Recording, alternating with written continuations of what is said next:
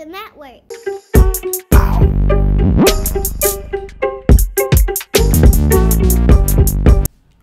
Kyle Dadian, I'm hoping I'm saying that right. Correct me with pronunciation below, man. But he says, finally someone is saying this. Don't understand people who want you to post 5 pics of artwork before the song is released. This is actually a comment, but I wanted to add context to this. I talked about in the video that, especially when you're early on, nobody's checking for all this stuff that you do pre-release. They really aren't. So get to it.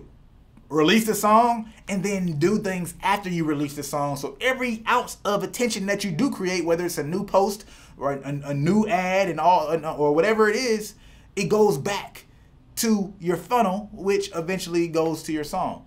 Like it doesn't make sense to get somebody's attention. I'm spending $100, $200 on an Instagram ad teasing this song that nobody knows about and the song's not even out. And then when the song finally comes out, I have to hope that I get their attention again, which means I'm probably gonna have to pay for it. All right, go ahead and have it there and available. So when you have people's attention, you can squeeze every little bit of it out there, there is, and maximize it.